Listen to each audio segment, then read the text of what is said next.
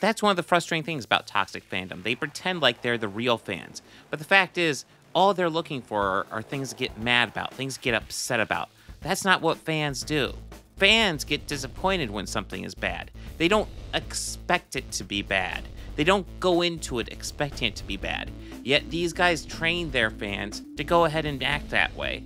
And that's not how fans act.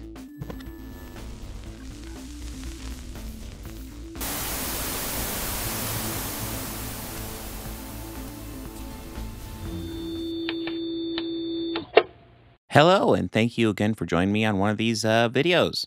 As I cobble these together, last one turned out, I thought, pretty good. I was pretty satisfied with that. So we're going to be doing the exact same thing again, more or less. We're going to open up with Bobby and I doing a little discussion on Deadpool and Wolverine, going over our honest thoughts, what we liked, what we disliked, breaking it down as eloquently as we can during a live stream. You know, limited format. You do what you can. And then we're going to cut over to the initiative. In that discussion, we're going to talk kind of a bit about Deadpool and Wolverine, but also look a bit over the toxic fan reaction, kind of what these guys are saying about the movie and their angle. And then finally, we're going to break down an outrage video by Midnight's Edge. Midnight's Edge is a YouTuber I used to really like. I used to think they were kind of cool in how they broke down production issues. I felt like they had inside sources, and maybe they did at one point, but recently you can tell they kind of don't. And even in the video I cover, you can tell they've gone straight off the deep end. They used to kind of code like half their videos seem like they're talking about serious film stuff, and the other half is off the edge. And then this video doesn't wait too long, just goes immediately into woke arguments about woke being bad, and of course they're never clear about woke, what woke even means. So who even knows what they're saying? You know, whoever's watching can just fill woke with whatever they want in their mind. But anyways, yeah, that'll be the breakdown of this video. And then if you stay tuned towards the end, I'll go ahead and go over a little bonus comic book for you. If you enjoy my content in general, just make sure to like and subscribe. The engagement is vitally important to all YouTube channels. Keep in mind, the Chuds have their audience weaponized and engaging all the time. So if we want to combat them at all, I need you guys doing the same thing. I need you liking this video. I need you commenting, hey, good video. If you want to engage with the Chuds in the comment, you can, or you can ignore them. Honestly, if you want to ignore them, you know, I'd say post great video, and then put put replies on mute or whatever. But yes, all that stuff helps a lot. Thank you. See, next, what does Nick have to say here? Hey, Bob and Bobby, I'm seeing Deadpool Wolverine. That's right, that did come out. Oh wait, were we supposed to see that? I think we were. Fuck. Yeah, guys, I totally. We could reconvene in 24. I really liked when Batman popped up, and said, "I'm Batman," and he beat up Superman. I particularly enjoyed it when Steel showed up as Shaquille O'Neal. Yeah, the best Steel, by the way. Oh yeah, the best. Yes, of course, guys. We are covering Deadpool and Wolverine. We're just having fun.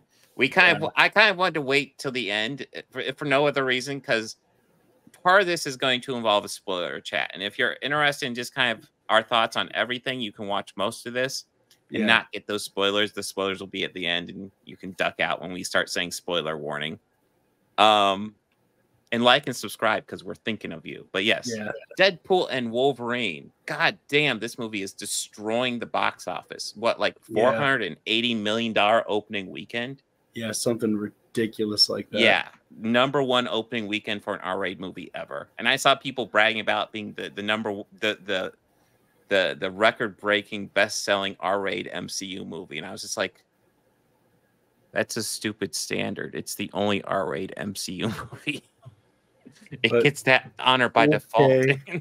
Okay, guys. Yeah. But yes, yeah. Well, first ever R-rated MCU movie, only MCU movie this year. To give you my thoughts, I enjoy this. I don't think this is amazing. I have complaints. I think this is not as good as the first Deadpool, but a solid step up from the second. And Hugh Jackman fucking stole the show, frankly. I Oh don't know yeah, what else to say. yeah. Yes, Ryan Reynolds is great as Deadpool, but fucking Hugh Jackman owns this movie. I swear Yeah, to he God. stole this movie. You did. Yeah, it Like, was criminal. like I thought that he had reached his pinnacle in playing this character in Logan. Yeah. Hmm. Nah, he had some more to dive into with it. And When I guess yeah, it's getting in spoilers, so I won't bring up too much into his story. But I don't think it's too spoiler to say that this is an alternate reality Wolverine. This is not a Wolverine we've ever seen before. This is not the Wolverine from Logan. I've seen some people say that, and it's no, this is absolutely not him. But there's a reason why they do that, and I will definitely dive more into spoiler territory. But I probably shouldn't dive too far into cast because I don't know. That spoiler is in the very first few minutes. But yes, and yeah, we get a that's Favreau also something else. cameo. When we get into spoilers, and maybe you could call this a complaint, which I think it's a valid complaint. When I get into spoilers, I'm going to be talking about like characters who are in this movie, not actual plot points. Say what you Yeah. will about that. An interesting idea to because a lot like Bobby and I even theorized that when they talked about Jennifer Gardner as Elektra being in this movie, I was like, oh, I wonder if they're going to do like a Deadpool kills the Fox universe. They could have called this movie Deadpool saves the Fox universe, honestly. But yeah, the whole story is essentially the TVA comes to get to Deadpool because he had the time travel thing from the end credit scenes of Deadpool 2. They retrieve him and they're like, hey, your anchor being for your universe, the Fox universe, is dead. Spoiler, it's well, minor spoilers here. We're very early in the movie. We aren't into the serious stuff yet. But it's Logan. Logan from the movie Logan, he died. He is the anchor being for your universe. Now your universe is going to die in about 10,000 years. Yep. But it's my job to kill it off, and it's taking too long, so I'm going to rush it along. And that's kind of the setup for the movie. And Deadpool is working with Mr. Paradox and the TVA. But of course, quickly, Deadpool's response is to try to bring back Logan, which is like pretty much the opening of the movie. Which is a complete failure because he is very fucking dead. Very he does not dead. bring back Logan. And probably one of the more impressive action sequences in the MCU that I've seen in a while. Yeah, was this opening credits scene? Yeah, because I guess already we're getting into it. So how they presented we haven't gotten into spoilers, and wow, I will say, could you watch this movie without seeing Deadpool 2?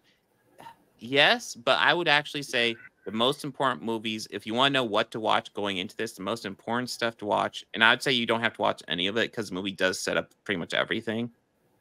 But the stuff, if you really want to know the background, Deadpool 2, Logan, and season 1 of Loki. Yeah. I'd say that's your most important stuff. What were you saying, Bobby? Well, I was getting into like how the movie started, and oh yeah, and feeling like I might start to get into some spoiler-ish material. Yeah, with just the opening credit scenes. So if you want to know if I recommend going to watch this, yeah. Like I said, I don't think it's as good as like I hear people talk about how it's amazing. I don't think it's amazing. I think it's a very good movie. I think Hugh Jackman steals the show. It's very much a win for Marvel. I would say it's 100% worth watching just for Hugh Jackman. Yeah, fucking amazing. I'd say it's definitely a win for Marvel. Oh yeah, definitely. So yeah, I guess spoilers. Yeah. So this is your spoiler warning here. So Hmm. so how he fights them off is digging up the animanium infested skeleton of Wolverine and placing a Yeah. lot of the parts all over his own body, including the claws. So yes, we get Deadpool with the Wolverine claws, but he fashioned Wolverine's arms and parts over his hands. Gosh, the cameos in here are pretty impressive too. Hmm. So, yeah, like I said, the biggest stuff to spoil Yeah. would be who appears in this movie. And Yeah. I got a banner all set up, guys. There's no excuse at this point. Yeah, So, there's no excuse at this real point. quick rundown. I already mentioned Jennifer Gardner's Elektra, which I felt comfortable saying because that was reported like almost a year ago. Yeah, that was known. There's quite a few that aren't known. Channing Tatum was announced as playing a role, but not saying what. Yeah, He's Gambit. and he is Gambit, and I will say I did feel the joke of his accent wore thin for me fairly quickly. We'll see. Like I wasn't super thrilled with him as Gambit. Well, yeah, I knew that there was like a project where he was announced and or cited to play Gambit, and he wouldn't have been great at the accent, but I mean, it was still entertaining. It was nice to give him a shot. Yeah, and it's Ryan Reynolds played Nice Pool, which is a very aged Ryan Reynolds. Yeah, that's where you see Dogpool and Lady Deadpool, who was Blake Lively. Yes. I know the floating head Deadpool from the zombie universe. Yes. I know that was Nathan Fillion. I did read that. Yeah, that's awesome. I read the credits because I had to know. I was like, okay, is he in this? Like, he has to be in this. I guess the big one was the one that I had no idea about, but I was so fucking pumped when I saw it, was Wesley Snipes as Blade. Yes. So I wasn't sure about Channing Tatum's Gambit, and then Wesley Snipes. Yes, that was awesome, and that was the one. Like, great. Yeah. This is almost all Fox characters in this movie. He's the only one that isn't a Fox character, but it still felt appropriate because I think Ryan Reynolds' first comic book movie was probably Blade Trinity. Yes, not a shining moment for anybody involved, but and they allegedly did not like each other.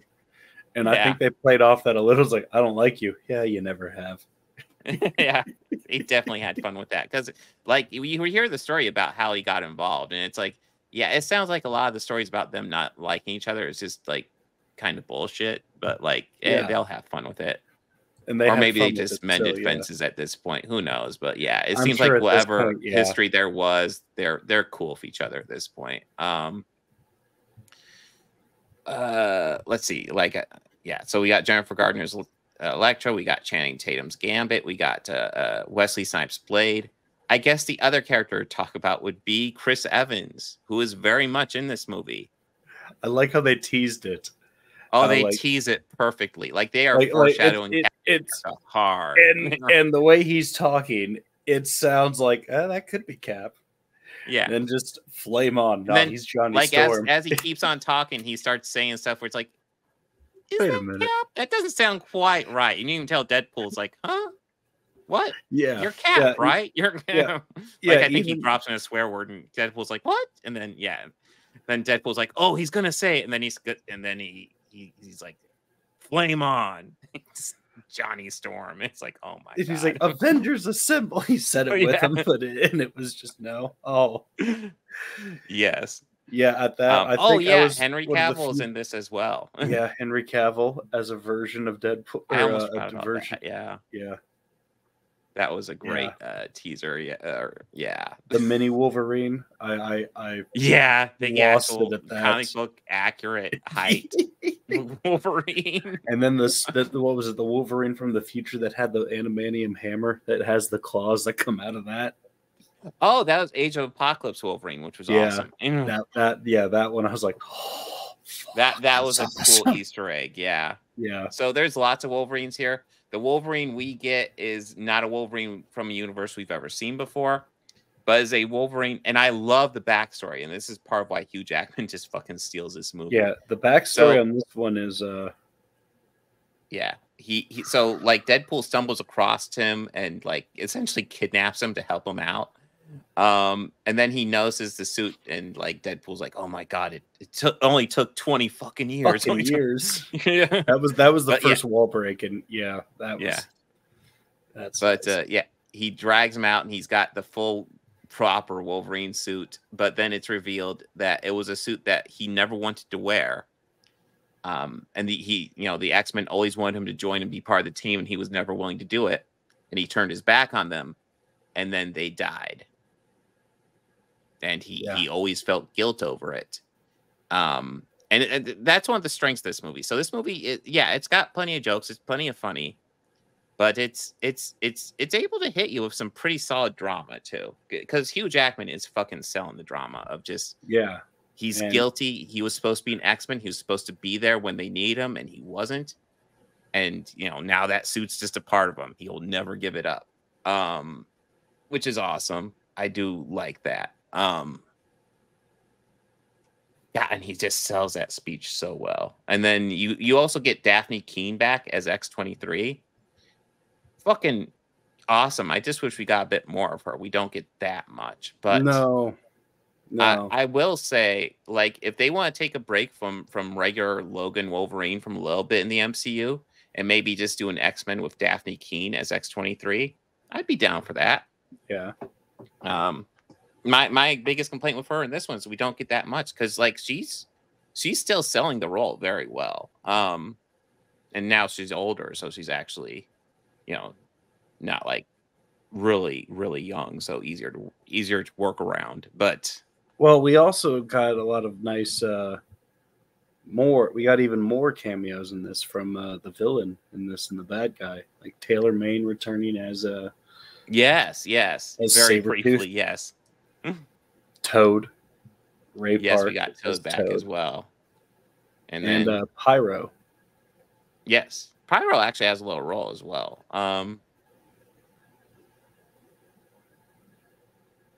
But yeah, we also get we get the regular Deadpool cast back. They don't have that big of a role. But yeah, there's pretty much the X-Force guys that he brought back. We don't get Terry Crews back, but they all have kind of minor roles. Peter is the most significant because, I mean, let's face it, he was the heart and soul of X-Force. It's Peter, yeah. Yeah, The he is. team falls apart without Peter. Come on. Yeah. Every Deadpool needs a Peter. We found that out too.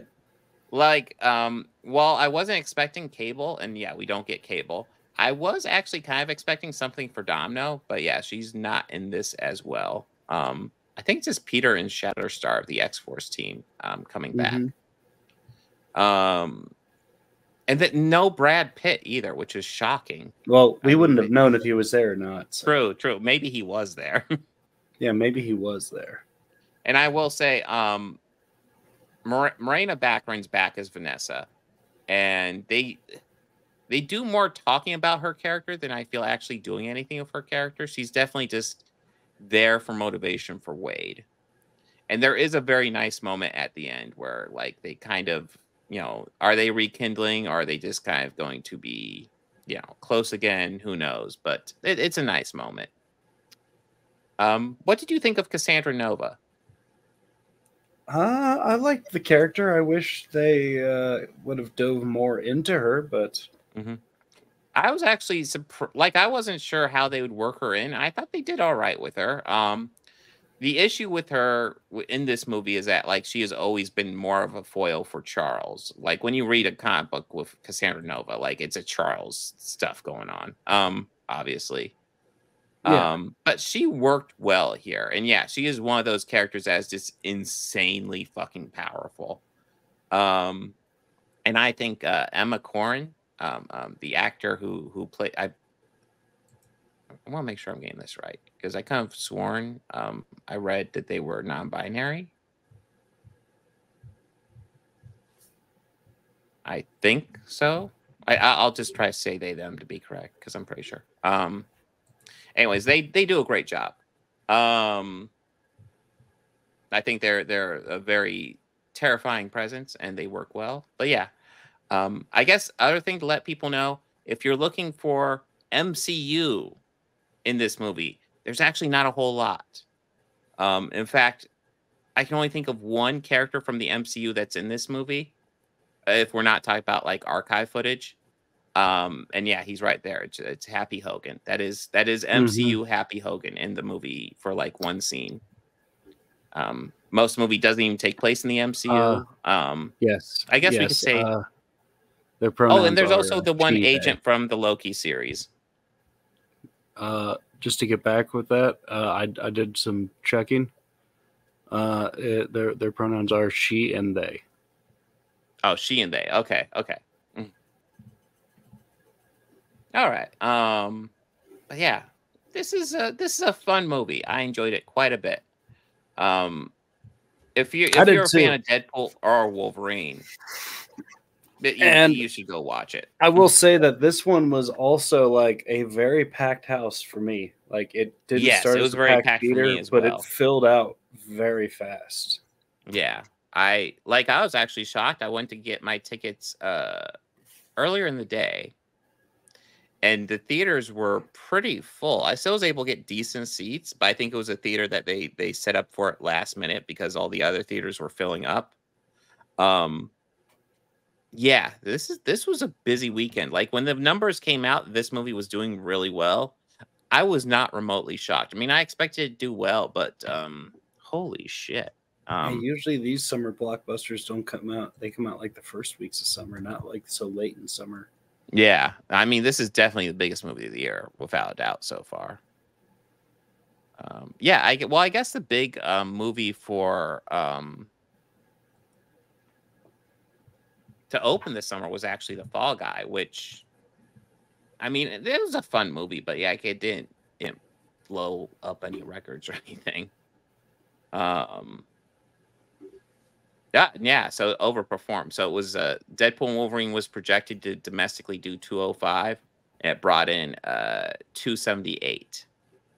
That is fucking good. That's really impressive. Yeah, that is really good.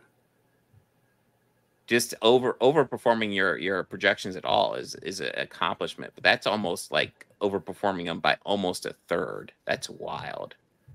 Yeah, this movie's huge. Like I said, it already broke the record for biggest box office opening for an R-rated movie. Will it surpass Joker just made over $1 billion to become the most successful R-rated movie ever. Do you think he'll surpass it? Probably. Because I think it's got a solid spot. It's already almost halfway there. And I do know opening weekend, it's got to be like solidly. It's got a decent shot at being the #1 R-rated movie ever. I guess that's what my point is here. I have a confession about Joker. Yes. I think it's overrated. So, fun fact, I actually think Joker is a pretty good movie, but I also 100% agree. I think people talk about like it's the greatest fucking thing ever, and I'm like, it's fine. It's okay. Good. It's okay. I mean, yeah, he's the Joker. He's not Alex DeLarge. We'll be able to dive into it more deeply when we get to it later in the year. But I will say, I saw that. Yeah, and I'm okay with that. Yeah. Joker is one of those movies where, I feel like it's like an art movie for people who don't usually go out and watch art movies. So like they're like watching it thinking it's like the greatest thing ever, and it's like it's just a well done movie, guys. It's nothing amazing. It's like. Go to a film festival sometime. I swear. Go. Yeah. I mean, I feel that they try and do too much of a character study of the character. Yeah, and they try and make him Alex DeLarge. That's what I think of it. But yeah, we can get to it later. I mean, we could also dive into how like a lot of it's a lot like Taxi Driver, and Taxi Driver is a better movie. Yeah, I mean, we can really explore it when we get to it. Yeah, Travis Bickle is a complexing character. Yes, he's a complexing character, but one of my favorite in cinema. Yeah. Oh yeah. But yeah, I mean, he's up there with Alex DeLarge. Mm-hmm. Yes, not true. Was. So that's not true. You know, yeah. Movies are like real life in the sense that they have no inherent meaning. That it's up to you to find what the meaning and apply it. You know, how you see fit. Boom. Listen, if you think that makes everything meaningless, then like, I don't know. Like, I have to call into question whether or not you're even a comic book fan at that point, because holy crap. And it's It okay all if you're not depends a on comic book delivery. fan, but like It's fine, but like, no, the medium is adapting. I mean, there are people that believe that like multiverse theory is a real thing. The multiverse is a real thing. So that would mean that like nothing means anything, which is true technically. Yeah, which like is inherently, true, nothing yeah. has any just like innate meaning. But you know, see, Zach, he's got the good take, right? Like, yeah, it's all part of an interconnected thing. And it's like there's still, and then there's still the distinctions between it all, right? That's magical. It's magical. What's I don't understand the statement. What would make the multiverse meaningless? Like, what would be what is the, do we understand what that even means? Like, let me show you the post that I saw that had me, you know, kind of fixated on it. I wonder if it's the same one I saw, because the one I saw, it said like these events are now meaningless, and it was the death of Tony Stark and the death of Logan. That's it. In Logan. That's the one. Yeah, and I was just like, that. No. Why are they meaningless though? Like, why are they meaningless now? I mean, it would be that, like, that could maybe be the case if they were actually the same literal character.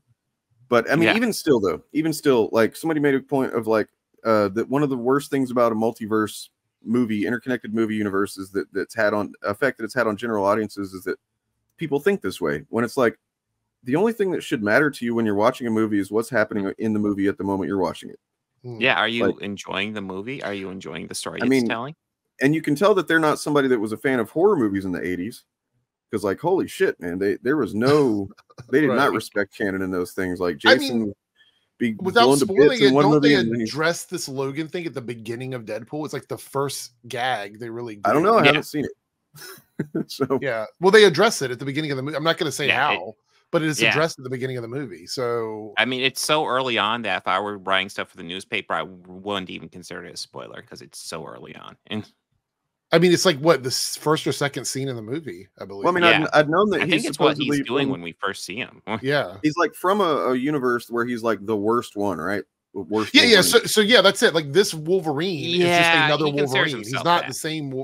Like, and on top of that, the Logan Wolverine isn't even the same Wolverine. They established that that's not the same Wolverine that we know from like the earlier moves. So the Logan Wolverine is almost a one movie character, to be quite honest. So it's almost did that ruin the other Wolverines? So separate. Did Logan ruin the other Wolverines because it's a different version of Logan? Like, I mean, I think I'm that version in this universe. There's probably a much better this comic ruined everything. You know, it's ruined every Wolverine comic that came before it. Yeah, it ruined every Donald Duck comic book. Is there a certain? We've talked about this a lot over the years. Hate to say that, it's been so long since we've been talking about it, but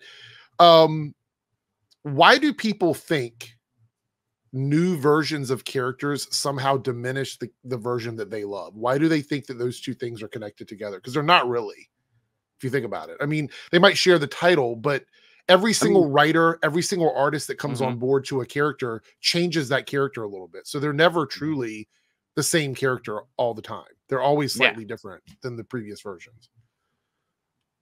So I mean, always the interesting thing is to, you know, get a good artist in there and just see what their take is, you know. I mean, say for example, you like Frank Miller's take on a character, right? You say that's my favorite version of that character. Does that mean that every version that came before that one is now destroyed because the version you love is the better version, and that everybody that loved previous iterations of that character, fuck them, fuck their lore, fuck the fidelity? Like, you know what I mean? It's such a weird way to look at art. It is very weird. Well, some takes about the multiverse going on here. I'm sorry, it's like a lot of them. I don't know. I don't think that there's it's all just a matter of what you do with it with the story, right? Like this take on a multiverse could be terrible. This, you know, this take could be everything everywhere all at once. I mean, without a multiverse, we would have. Go ahead. Sorry, Bob. I was just gonna say everything everywhere all at once sucks because it spoils all the characters by revealing there's versions with hot dog fingers. Just Right. destroyed. Ruins it. And rocks. They're Yeah. rocks as well. Yeah, the War rocks. Where they're Yeah. all rocks. What a terrible movie. See, Scott's got what I was just thinking. It's insecurity, right? Like they can't stand the idea that they aren't working. We all aren't we're working from the same set of assumptions, and it's like also. Were you talking about like legacy characters a minute ago? Sorry. Who? Yeah. Legacy No, I mean, characters. we like could. Yeah, I Spider-Man? mean, we could talk about them. I mean, I'm good with that. I mean, well, because I mean, just in terms of that, like people that they do try to say that people say that like Miles Morales makes Peter not special, right? Like he's not special anymore because Miles exists, and he's got an extra couple of powers too, right? And it's like if that's what you think makes Peter Parker special, then I don't know what to tell you, man. But also, you know, I made this. I would argue that Miles does make Peter special. That's what I'm saying. Like legacy enriches the lore of characters. I've said it before. You know, you look at Batman, who started out solo guy, but now he's got his whole Bat family, and like all of them have these entrenched relationships with each other. You know, very nuanced relationships with each other, and it enriches the lore, enriches the story, and then they make each other better, and then they make Batman better. You know what I mean? They make him less of a isolated dickhead, and he like, you know, I just feel like it's a really silly take to think that adding legacy to a character somehow takes anything away. Well, I mean, in this to add on to your comment, Dane, wouldn't Miles validate Spider-Man's like solidify who he is as a character by being such a huge fan and wanting to be that character? Because if you think about it, nobody wants to be Cockroach Man, right? They don't want to be they want to be Spider-Man or they want to be Batman. These are characters that are so popular that the people living in that world want to take up those mantles and be those characters. You know, so in a lot of ways it validates how popular and meaningful Spider-Man is as a character within the world they exist in. So well, that actually brings us to something here. You might have seen it on Twitter, but I might as well show it now. It's relevant, but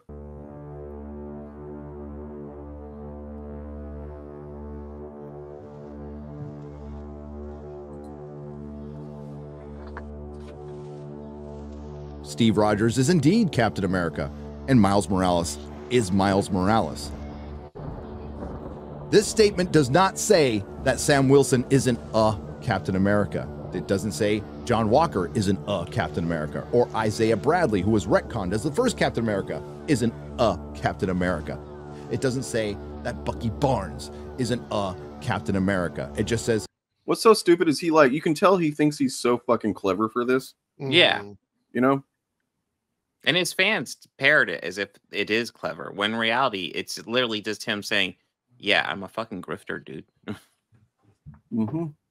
Steve Rogers is Captain America, and the same goes with Miles Morales. He is indeed, again, Miles Morales. He's also a Spider-Man. I mean, it's him admitting what he's already admitted, but like much more boldly than he has before. I mean, that right there, if you're somebody that retweets him whenever he says that shit and you get into his replies and start engaging with his fucking idiot fans or something, this tweet right here should tell you, don't. Yeah. Because he thinks you're an idiot. Period. Wow. This month, I've made $1,000 on Twitter. $1,000. I'm making $1,000 off of Miles Morales tweets. Shit I would do for free. That, for one, is America. That is capitalism. It's fucking hilarious. And you can do it too. You can do it too. You can do Miles Morales tweets. You can do microaggressive They're racist like tweets engagement gold. Their engagement crack.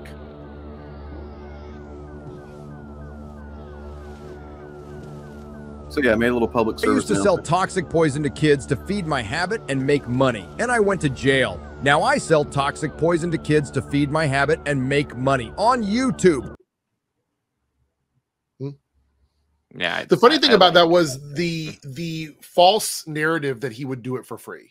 That's not true. It never has been true for him. And this is what I tried to say in my video when I talked about that clip, was that him saying that is that plausible deniability that they always do whenever they come up with some sort of like dumb scam or grift, and they're like, oh, well, I do this because of blah, blah, blah, and I would do it for free, blah, blah, blah. But it's never been for free. Even when he was tweeting it out, it was linking people to his content on YouTube. Yeah. Right, I mean, so yeah. it's never been for free. There's always a reason why he's done it. He's not sitting around like some kid in a room, like making edgy tweets. Everything is some sort of a funnel to his content, and he knows how to do that. He's been doing it very well for a long time. I mean, look at his early content. Yeah, it didn't get the views, but it wasn't like this. It wasn't toxic like this. It was just like normal nerd chat. Yeah, now, like I wrote over here on my note as that video was going is, do they just sit around and come up with like loopholes on how to be or how to say racist things? I think so. Is that what they do? Yeah, they sit around, they go, how yeah. can we say something racist but also funny about Sam Wilson that will get views? I don't think what we do, right? Like they never are. I mean, think about how we are. We're like, one of us will think of like, you know, we'll kind of have come across like a new argument or a way of framing things to kind of show that they're grifting or they're bigots or whatever. And then we'll either like put that in a video and then, you know, present it to the others among us that way, or we might talk about it, you know, in the Discord or whatever, and like, you know, oh yeah, that's a good point. You know what I mean? Like it's just the inverse of that. I think that's just what they do. Like, yeah, but I mean, like how, like, I don't know. Like I don't see. Have you seen? There was a clip. I don't want to get super political, but I want to kind of draw the parallel here because it does all sort of tie together. Of like Steven Crowder talking about Kamala. Have you seen that clip yet? No. Oh God, it's no. okay. Anyway, the clip is just full on like microaggressive. It goes from microaggressive to full on racism in that clip. And I feel like as we go through this year, things are just going to continue to escalate with this stuff. And we all know that these channels sort of pull from that space as well. Like they're all cut from the same cloth, basically. It's just they use the fandom to build outrage and stuff like that. I just can't imagine sitting around all day long thinking about how to stealth racist stuff. You know what I mean? Like what kind of existence is that? I mean, I know we you know, that we talk about being clever and stuff, but I mean, that's literally brain rot. It's just absolute garbage. That's what YouTube really monetizes though. And then, you know, you get these idiot fans who will just follow it and think, yeah, oh, it's not actually racist, and it's infuriating. Right. And if I may inject a little nuance that it's uncomfortable, but I think it's something I've definitely learned since I've been doing this. Like there are some of them who legitimately don't think they're racist because what their idea of racism, like the bar for that is like absurd. And you know what I mean? I don't think there is a bar for that, Dane, though. Like, I don't think so. If they still think that what happened with like George Floyd and stuff wasn't somehow racially motivated, then what is the bar for them? To them, it would be like if the guy was saying the N-word while he was murdering him. You know what I mean? But I don't even think that's. I don't even think that. I think they would find it. Yeah, you're right. I mean, you're right. They're probably the bar is fluid, and it's ever shifting, right? But like, no, I mean that's how generally that's how what I think bigots occupy their minds, their time with is trying to justify bigotry in any context, right? So to where because they know it's bad. You can tell that by they don't mind being called all kinds of shit, but you call certain ones a bigot or a racist and they get real upset about that shit. Right, because they truly know they are. See, that's the thing is I don't think they necessarily don't think that they are. I think that they are trying to trick themselves into believing that they aren't. That's like, right. I mean, that's right. You know, like I think that they honestly think if I say Captain African American, then that is in fact stating that he is African American, but it's also calling him a slur without calling him a slur, which is the reason that they think the thing that they add to it that I think that I was going to say is that what he thinks he's doing there, I believe, is he's pointing out our racism because we're taking offense to it as if there's something bad about saying he's Captain African American. Yeah, you know what I mean? Like it's this weird fucking double backwards fucking logic that he's using to insulate himself. But I mean, it's clearly, is it inherently racist to say Captain African American? No, of course not. I'm saying it right. We both said it. We'll all say it. Fine. Yeah, I mean, in a conversation about the topic, obviously, it's not the same as like using the N-word. But that's why I put the suggestion of bigotry in that video clip, right? Is because he's not literally doing bigotry. He knows that we think he's a bigot. So by saying the things that he says that aren't actually bigoted, people get frustrated by it anyway, because we know what he means. We know the intention behind it, right? So then he can kind of laugh at us because there's not any literal proof that he's being an actual bigot and we're the fucking crazy leftists or whatever. That's the game. Yeah. That's the scam. Well, we also know he's doing it for money. I mean, that's the other thing Oh, yeah. is he is like, at the end of the day, I don't care if he sits around being, oh, those damn black people. Like if he wants to sit around and be mad about black people, I don't care about that. The issue that I have is that all of that he's posting up on his platform, he's using his reach to kind of get this microaggressive stealth racist shit out there and make money off of it at the same time. That's the part that kind of bugs me about it, because people always say, like, you know, what is it you don't like about these you know, about these channels and these content creators? It's the fact that not only do we not know, or we can't prove or disprove whether or not they truly believe the stuff they're saying, but they are incentivizing hatred by being capitalists. Mm-hmm. You know what I mean? Like they want to make money off of saying and doing bigoted stuff, and that to me is egregious. That's what my issue I've always had with it. Well, so and I always viewed like nerd spaces as being way more like open-minded in general, like accepting of more people, accepting of all this stuff, and to have nerd spaces and then just say, oh, it's only for like white men or whatever. It bugs me. Like I find that so offensive just by its nature. I mean, so like the thing that they do is, you know, pretty much everything that they do is about, you know, removing or distorting or manipulating context, and that's all it is, you know, that we know that what he's doing is racially motivated because of context. Without context, he's just saying that he's an African American, basically, or whatever. You know what I mean? And right. That's the I don't know if a lot of their audiences are just too dumb to understand context should be applied to things. That seems to be the case with the right in general. Or they get off on fucking, you know, pretending that they don't understand. I don't know. We've got a dipshit take here that's relevant to the thing we're just. I know which one it is. I know which one it is. Okay.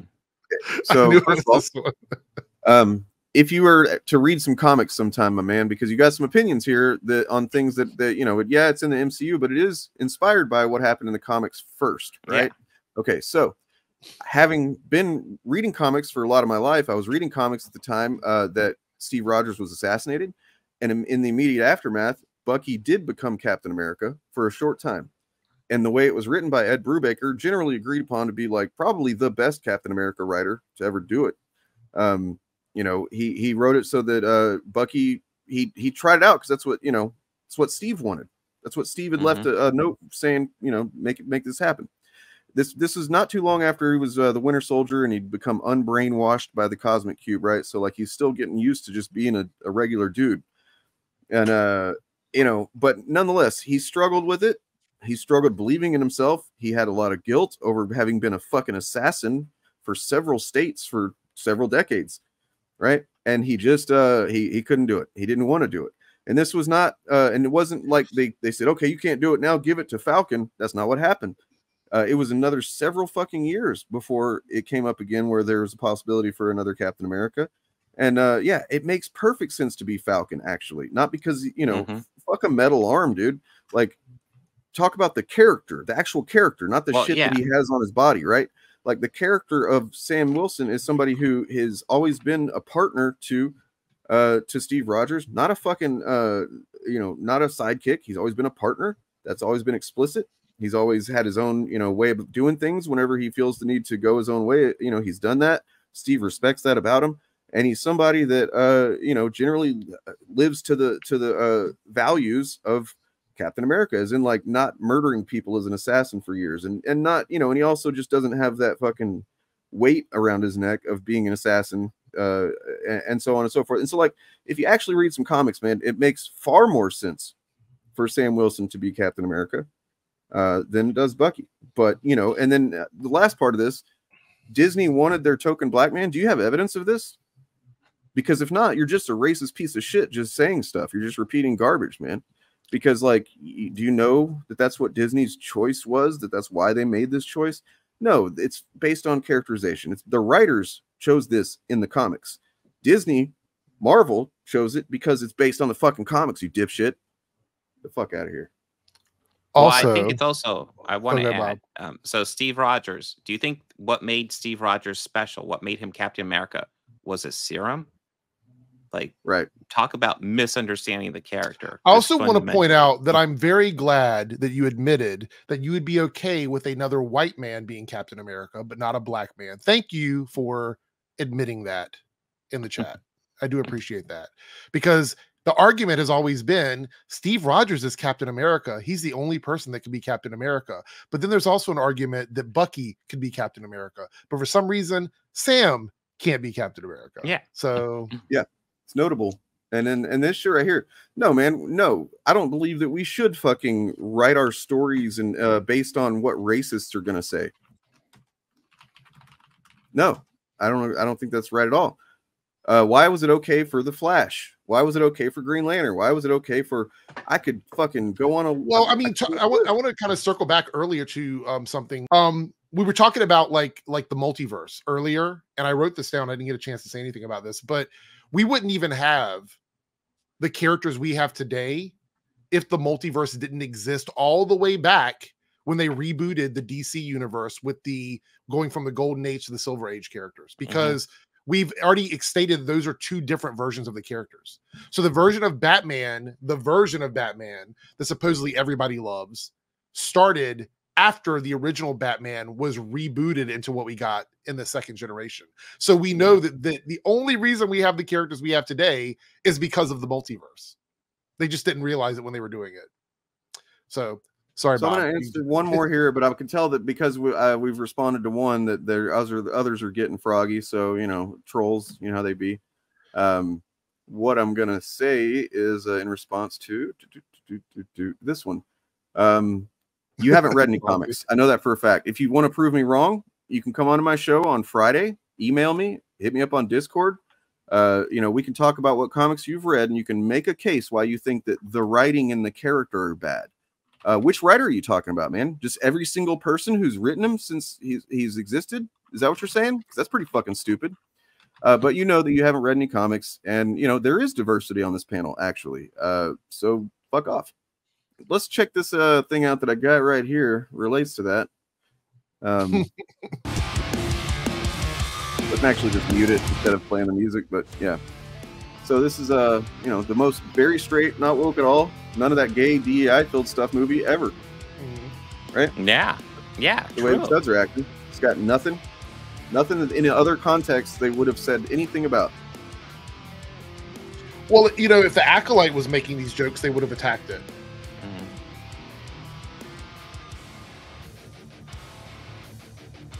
So this was the pre-stream reel that would have played had my internet gone out right at the start of the stream.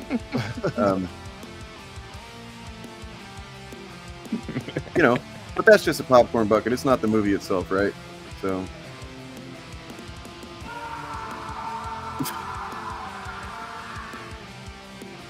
Sometimes you gotta fist that popcorn bucket.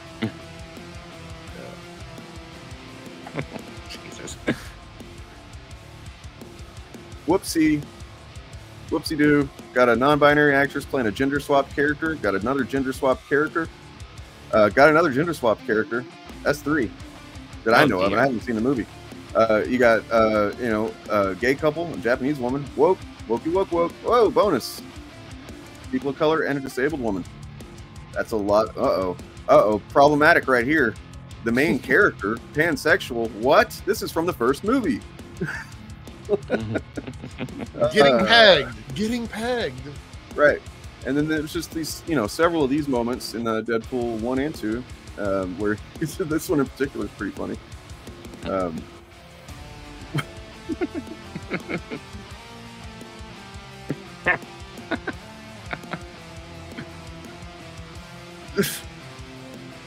going to tell you right now, the queer community doesn't know what to do with this movie. Deadpool I bet. 3. I mean, because I was trying to place it too, thinking like it's not really making gay jokes about gay people, but it's also not necessarily not doing that. Well, right.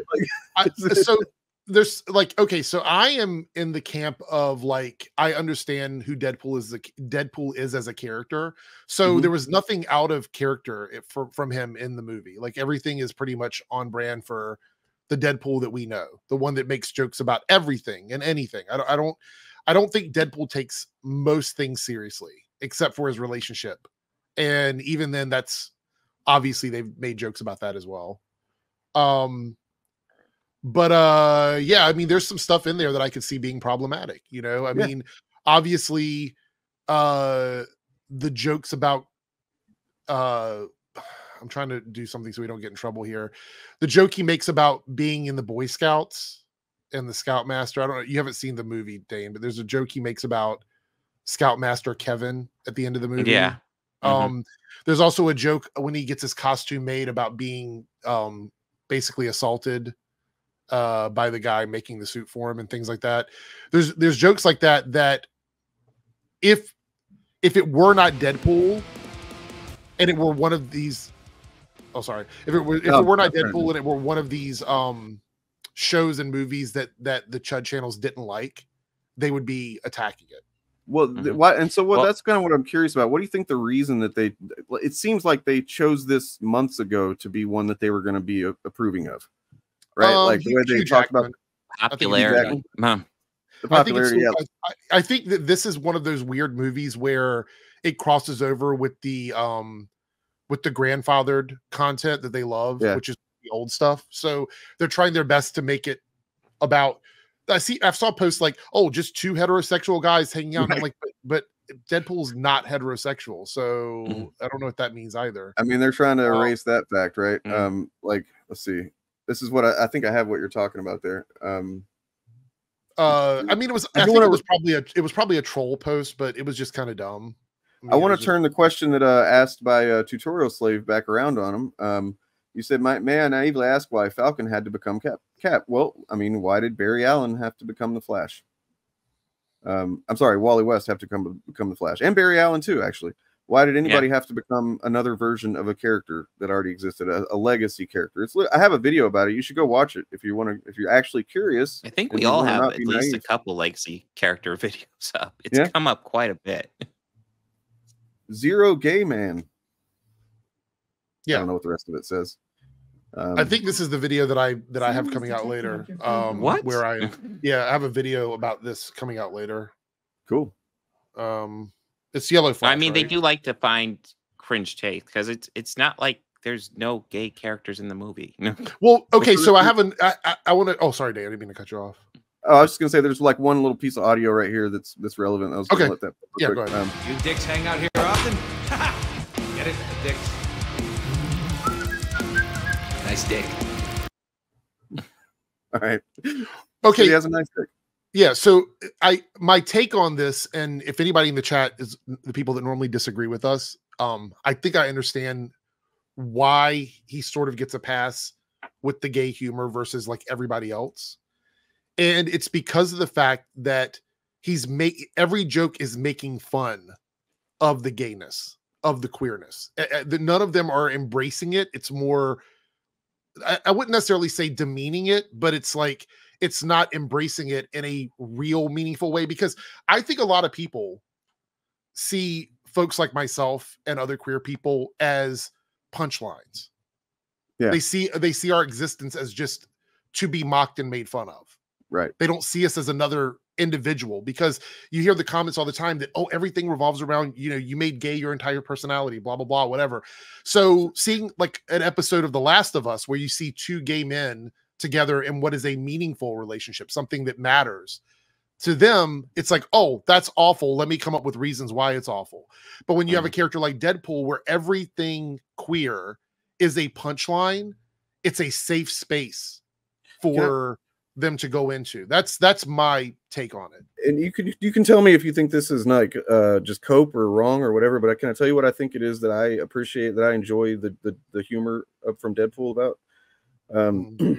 It's that I feel like he's just so like free and okay with himself that he doesn't give a and like, to me, the comedy is that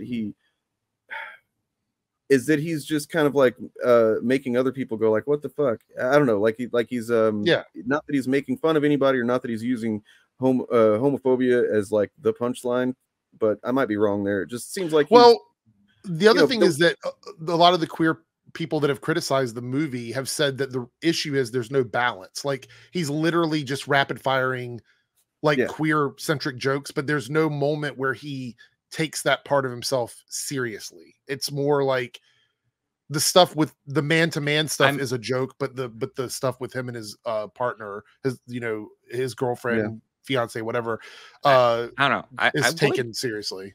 I but I would don't know about say that. there is that moment where Wolverine is very critical of him and how he just can't take anything seriously and how he's kind of a dick through a lot of the Absolutely. movie. Yeah. Yeah. Absolutely. Yeah. I want to comment on this here. I think it's subjective what you think is being said. So this is kind of, I mean, I will agree. Humor, art, all of it is subjective. So that's why I'm saying my opinion of it. This is what I think it is, or why I think this is happening. I'm very careful now, especially in recent times, probably within the last year and a half, on how I nail something down. I don't have any concrete evidence that that's what's going on, but I do feel like if you look at what gets attacked and what doesn't get attacked, typically gay jokes about gay people is okay, but anytime a gay person is to be taken seriously, it's not okay. That's kind of what I've noticed when it comes to this stuff. Yeah. I just wanted to say one more time to Salty, because I said it in text. Maybe you didn't see that in every single chat that was said in. You're welcome to come on the show later today, or come on my show Friday if you want to. Hell, I'll even make a special, stream for you tomorrow if you want to talk. Because you've now been abusive and hostile towards me specifically. You're talking shit as if we're going to get in a fucking fight or something, like a moron. If you want to have a conversation with me, we can do that. But otherwise, you need to fucking chill the fuck out and chat, or I'm going to block you from every fucking channel. I don't care. All right. But it's really tough because remember when you had Morph, right, in X-Men 97? Yeah. Non-binary character who never really addressed being non-binary, right? But everybody was freaking out about it. And they had already decided that they were going to go after X-Men 97. They were still trying to find a reason to basically hate the show. And when Morph went into the shower and joked at Wolverine about something sexual, that was the end of the world. There was video after video after video about that, about how they, Disney went woke. Marvel went woke. And here you have a movie where you have the same character, Wolverine, same exact character, with a perceived heterosexual character, which is what they keep trying to brand Deadpool as, making pretty much rapid fire, nonstop gay and queer jokes. Why is one of those woke, but the other one, I would love to understand why one of those is considered woke, but the other one gets a pass, especially on a movie where it happens throughout the entire film. I would love to know why that is. I don't think anybody has the answer, but I'm just sort of throwing it out. No, it's something to think about. Yeah, that's something that pops up too a lot. All of a sudden, everybody's hardcore Morph fan when it's like, wait, he's non-binary? What? Right. Yeah, just like how many Azazel fans there were whenever it was revealed that he wasn't. My favorite character, Azazel. No, it was kind of weird to me. I was thinking about that when I was making my video earlier, that why was it that Morph and Disney were getting attacked for being woke over that one almost very forgettable joke? Could it be as simple as this? But that seems kind of reductive, but it also might just be that they kind of see themselves this way, right? I mean, maybe, I don't know. I wish I had a better answer, but I will say that, that I think personally, maybe it could be even deeper than that. Maybe they know this movie is going to make a bunch of money because it's already over. Yes. It's already made over 500 million. And that they didn't want to have another Barbie situation where they attacked a movie that was going to make a lot of money. So their cope is basically giving everything a pass. That's what I think. Well, I mean, because they know there's only going to be one MCU. Because it's something their fan base probably won't be into. And even though, they did get a little bit of backlash, it wasn't as extreme as you would expect. But I think that's kind of an exception. In general, if it's popular, they will say it's not woke. We do need to talk about the other takes, because there are different takes that they're doing with this, right? Yeah. Like I singled out a few of them here. Pull this up because it is kind of the like the odd one out, like Avatar 2 was, right? Where it's like, I mean, I was surprised with Avatar 2 that they tried that, but they got away with it, apparently, trying to pretend like it just isn't a Disney thing, because I think maybe a lot of casual audiences don't know that it is Avatar. It's not super obvious, right? But this should be more obvious, I think. But I don't know. So one of the takes that they're doing is somebody asked, who is they? Well, I mean, you know, if you're around here enough, you should know. The same folks, the grifters. So there's John Delarose. Critical Drinker, Friday Night Tights, a whole bunch of them. Yeah. Ironically, I don't have any either. So there's no DEI in Deadpool, one of the most diverse movies that Marvel's put out. I mean, right. The lead character's pansexual. There's a disabled a blind black woman in the movie they make reference to a couple times. I mean, she's a major character and they talk about her in the film being blind. It's a point of conversation in the movie.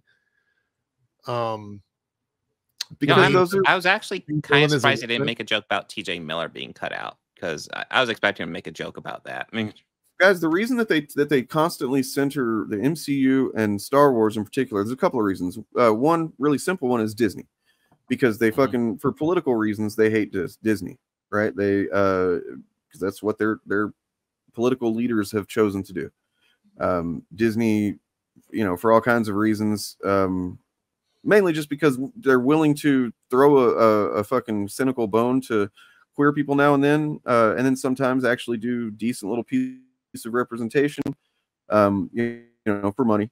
But like, still, that's goes against what they want, what they think is good. But also because those two franchises in particular are the biggest franchises in the world, and they, you know, the Alien franchise, for example, isn't going to always have people just down to talk about the details of it, right? Like, it's got a lot of fans, a lot of people love the Alien movies and stuff, but it doesn't capture that same discourse that the other two do. So you're always going to have people that are going to want to click on a Marvel thing or a Star Wars thing.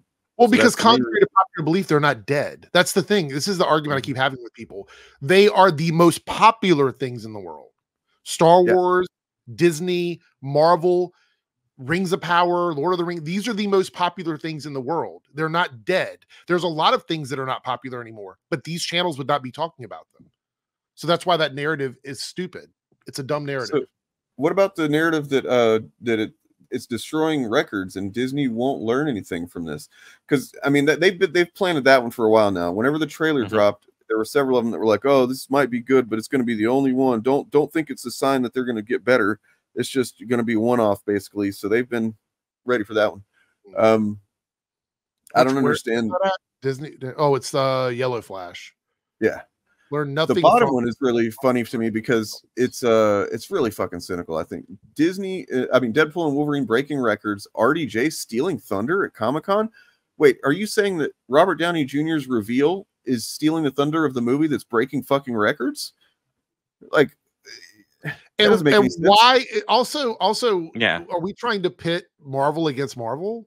Is that the MCU is stealing the thunder of the MCU? So wait a minute, I thought Marvel was dead. So now we have double dipping the algorithm is what he's doing, man. We have two things that are massively popular competing in the news cycle, and they're both from Marvel. Double dipping the algo. That's Midnight's Edge. I mean, Midnight's Edge is insidious because they act like they know stuff, and like I actually will do research and stuff. Is it more than Tom? Isn't Tom like the main person on Midnight's Edge? There's a couple of guys, but Tom's the one that I'm aware of. But it's all kind of the boring. same. He's so boring to me. I can't like. And then they have that Cameron Pashta guy on there all the time that they act like it's some kind of fucking insider, and he's just makes shit up. It's crazy. But all we know is that Deadpool and Wolverine has destroyed Disney. Oh, right. Yeah, that's all we know. I think it's funny to see the range of takes on this movie, because I think what we're seeing with this film in particular is they want to be in the algorithm, but they don't really know what they want to talk about or what they want to say. Right. Like, so you end up with takes like Disney bosses are scared. They're scared of the movie that they made that's successful. What are you talking about, John Delarose? Like, Deadpool and Wolverine destroys modern Hollywood. Isn't the movie Hollywood? Like, how does it destroy Hollywood? It wasn't an indie film. It was made by Disney. It's like, what was it? It was Puss in Boots movie that they were saying like, oh, this destroys Hollywood. It's like, where was this? Where do you think this was made? Like I've always said, people can watch what they want to watch, but I'm always curious to why they choose to watch that kind of content. Like, are you like, what value are you getting from those videos other than like a confirmation bias that you don't like something? Mhm. Oh, you've been such a good boy. You don't like the same things I don't like. Come on into the club. Come on to the Satan club. cannot cast out Satan, Chuds. Yeah, it's so stupid. We talked about the insecurity thing earlier when we were talking about these movies and characters. And I can't remember who said it in the chat, but somebody did bring it up about the word insecurity. And it got me thinking as we're talking here. I think the reason why some fans have issues with characters evolving or mantles being passed on is they no longer can gatekeep that character. You know what I mean? Like, if you think about it, the people that don't like Miles as Spider-Man probably aren't reading those comics. And they realize that there's going to be people that do like Peter Parker and also like Miles Morales, and they're going to read all of them. And all of a sudden, they're not going to be the true fans anymore. They're going to be the outliers. We've talked about before, what they're trying to prevent is they're trying to prevent how, when you think of the Flash, who do you think of? Either Barry Allen or Wally West, probably. Right, first. right. Either way, they're not the first one. Right, you know? You're not thinking of Jay Garrick. And the same thing with Green Lantern, and you know, and before too long, I'm sure Superman will be that to a degree. But I mean, Miles is already there, I think, for like a whole generation essentially. There are people that grew up with Miles as their only Spider-Man at this point. Yep. Like they started reading comics, Miles was already an established character. So like my son. Yeah. I wanted to cover Midnight's Edge on Deadpool and Wolverine.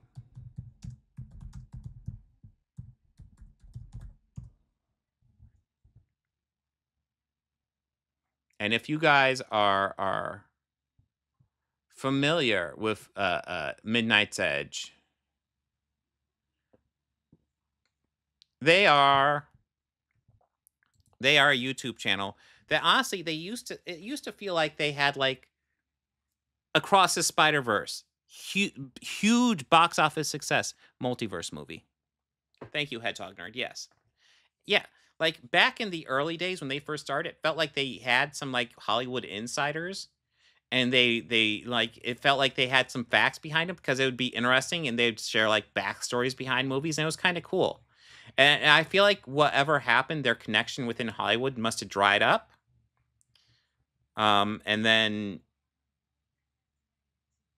anyways, whatever happened, their connection must have dried up, and now they're just anti-woke shit. And now they're Deadpool and Wolverine. Disney celebrates Deadpool and Wolverine's success with a bait and switch. With a bait and switch. What the fuck are you even talking about? A bait? What?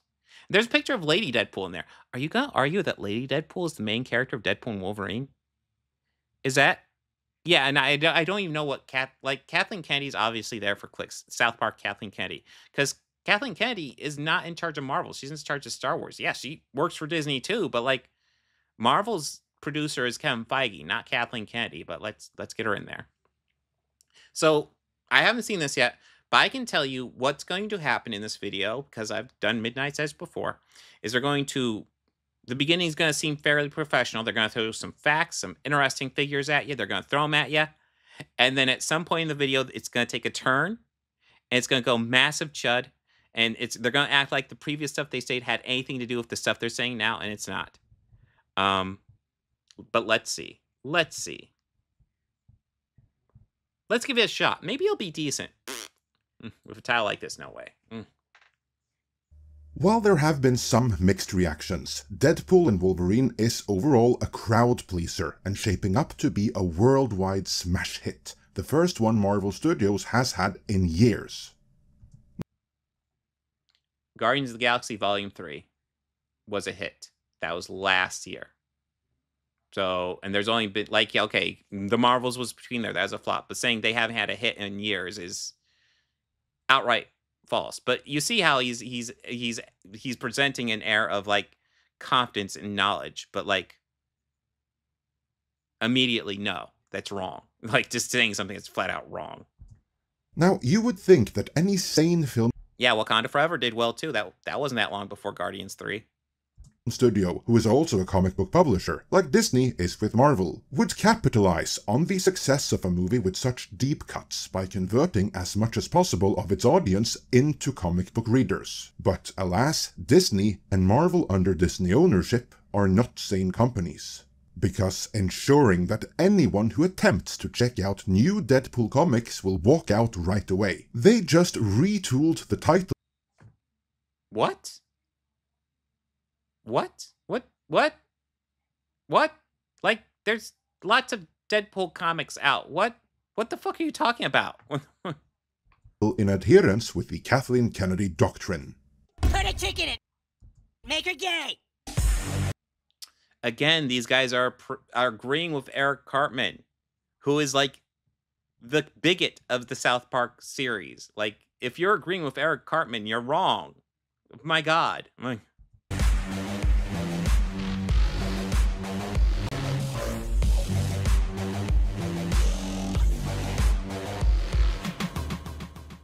Deadpool and Wolverine is in theaters, and the San Diego Comic-Con is on. So leave it to Marvel to find a way to use one to undermine the other, by making a brand new comic book announcement and sharing it with the world on X. Deadpool is dead. Long live Deadpool. Get your first look at Wade's daughter Ellie taking up the mantle in 2 new covers, and follow her new mission in Deadpool 7 by writers Cody Ziegler and Alexis Quasarano. So yeah, Cody Ziegler sounds awesome. I've never seen him do like a take on a character like Deadpool, but could be fun. Deadpool is dead.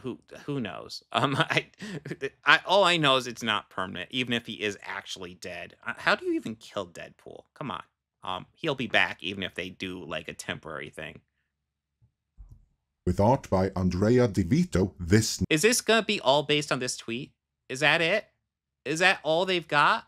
Like they're putting Deadpool and Wolverine in the name of this video, and it's just gonna be based on this fucking tweet? Wow, that is a stretch, bro. That is a serious fucking stretch. November. So in the comics, Deadpool is functionally immortal because Thanos won't let him die. A fun concept that predates Marvel Comics losing their minds to the woke mind virus. The woke mind virus, Jesus Christ. These guys used to be a bit more subtle last time I covered them. Now he's just like, God, we're not even 2 minutes in and he's going full anti-woke, man. Jesus Christ. As well as a possible prequel that you'd think the movie division Marvel Studios would be salivating at. Especially after the success of this movie, and I'll have more to say about Marvel Studios in a bit here. But before we get to them, let's focus on the comic book division, Marvel Comics, that must have completely and utterly lost their minds, as they just killed off the immortal Deadpool and put a chick who is lame and gay in his book instead of him. Have they killed off Deadpool? Has anybody read recent Deadpool? Did they actually kill him off? I mean, even if they did, I can guarantee you it's not permanent because it's a fucking comic book. But also, put a chick in it and made her lame and gay. Source? Have we read this? Do we know that she is lame and gay? Well, number one, Deadpool's pretty gay to begin with. So yeah. Deadpool is not the straightest character in the fucking universe. So even if gay, who cares? Lame? Do we know she's lame? Do you have a source? Are you gonna say anything?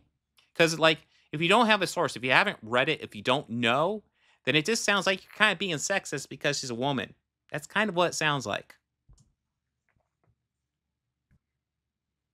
To set up why this is so insane, let's go back a decade in time to when the MCU was on top of the world, delivering banger after banger, winning over audiences of both genders across culture and language barriers. Something the MCU was able to do because Ike Perlmutter's Marvel Creative Committee. Whoa. These guys, like, I remember back in the day, they used to point out how Ike Perlmutter was kind of a shithead. Now they're pointing him out as a positive and then putting him in a strangely Trump-like hat that says "Make Marvel Great Again." Um, wow. These guys are even more right-wing than last time I covered them. This is insane. Absolutely insane. Was still in place. It ensured that all of the MCU movies Kevin Feige produced had to be toyetic, so they would appeal to kids buying toys and adult collectors alike. Each project had to be good and stand on its own, while still being interconnected to the larger whole. This was the secret formula behind the MCU success, and something Kevin Feige would scrap in favor of the MCU. Okay, so somehow saying that fucking Ike Perlmutter is the person who made the MCU awesome and Kevin Feige is fucking it up is complete fucking bullshit. Kevin Feige has been the guy in charge of the MCU for a while. Now, Ike Perlmutter used to stop him because he wanted to do a Black Widow movie earlier. That's the part of the problem. So, like, Kevin Feige wanted to do more women in movies and stuff like that early on. Ike Perlmutter stopped him. And then once Ike Perlmutter was gone, it allowed Kevin Feige to start doing the other movies he wanted to do. And that's how come we have like a backlog of this stuff that's coming out all at once. Now, I'm not denying that there isn't like more women and minorities starring in Marvel projects than there used to be, because there absolutely is. It'd be insane to claim otherwise. My argument is there's nothing wrong with that because it's been a fucking white boys club for way too fucking long.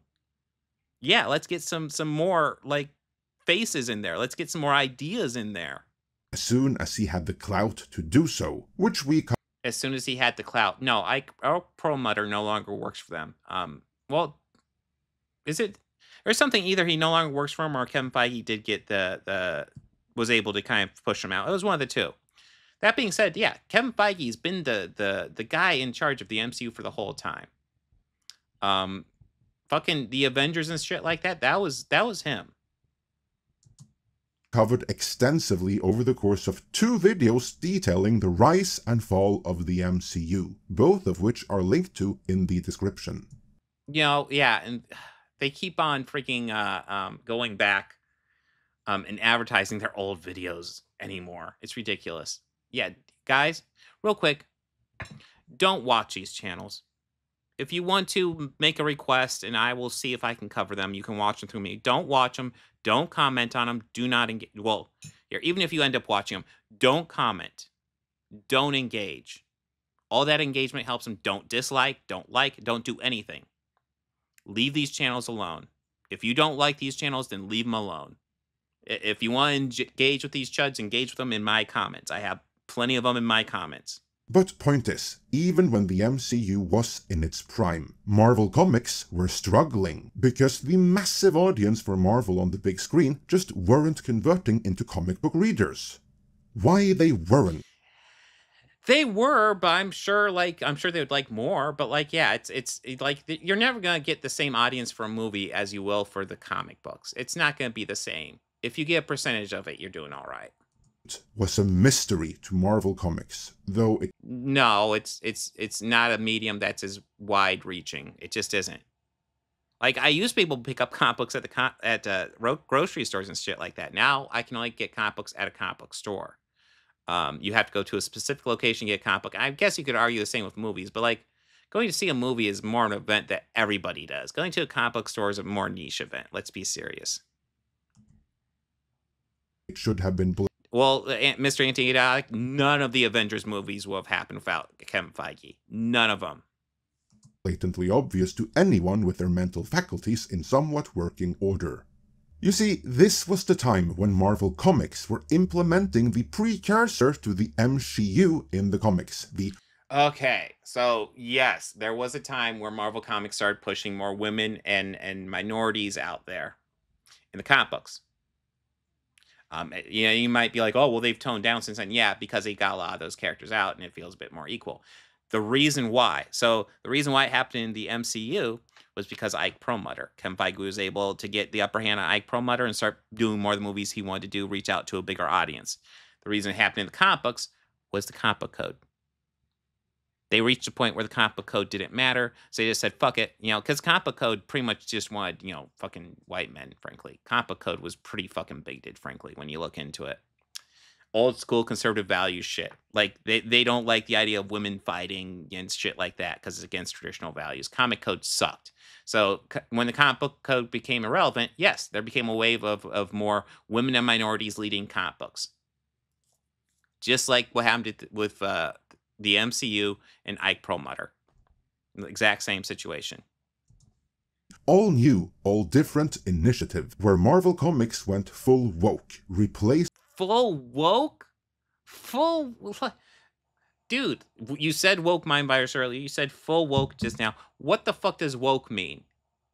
Give me a definition. Define woke. Is woke just your way of saying women and minorities? Because if you're using woke in a negative, if you're saying woke is a bad thing, and you're using it in place of women and minorities, are you saying women and minorities are a bad thing? Because lame. replacing the bulk of their heroes with female and/or more diverse counterparts. Meaning, if any movie-going audiences just coming out of, say, Avengers Age of Ultron decided to check out the comics, as they couldn't wait for the next movie featuring their favorite heroes, they'd give up right away because their favorite characters weren't in them. What? I mean, it depends on the book they pick up. Yeah, there was kind of a period where, like, kind of the new characters were kind of taking over, but now they coexist. So, and I don't know, like, it kind of varies. Like, we had Jane Foster Thor for a while, but like there was still the unworthy Thor going on. Lots of times these characters had secondary books. Some of them did die and then come back, but like some of them had secondary books. Like they weren't all gone. Like right now, Miles Morales is a big selling book. Miles Morales Spider-Man. Guess what else is big? Peter Parker's Spider-Man. They're coexisting. Sam Wilson, Captain America, is leader of the Avengers. Steve Rogers, Captain America, is still a significant character who is out there fighting the good fight. Yes, there's diverse versions of the characters, but there's also the classic version of the character. Pick up whatever you want to read, because it depends on the writer which one's good. I enjoy both Spider-Men quite a bit. I thought Jane Foster's run as Thor was under Jason Aaron was fan-fucking-tastic. Read what you want. If you don't like it, put it down, pick up a different book. It's that simple. If they picked up a Thor comic, they wouldn't find the Thor they knew from the big screen. No, they'd find Lady Thor. Well, it depends. Pick up the Mighty Thor at that time. Yeah, maybe you get Jane Foster.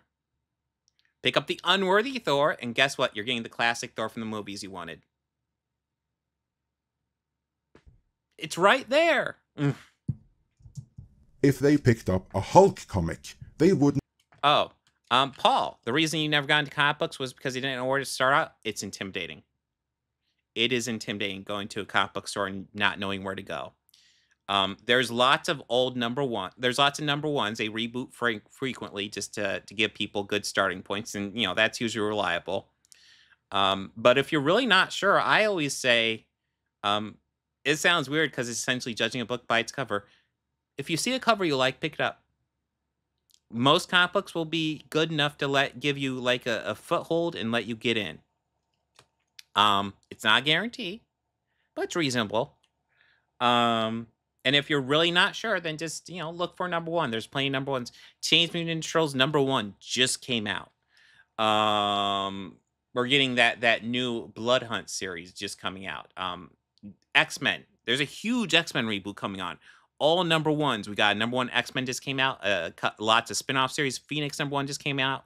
NYX #1 just came out. We got a Wolverine #1 coming out in September. Lots of number ones. And the reason they're doing that is to give people places where they can easily step in. If you're looking not so much at the mainstream stuff, Doctor Who.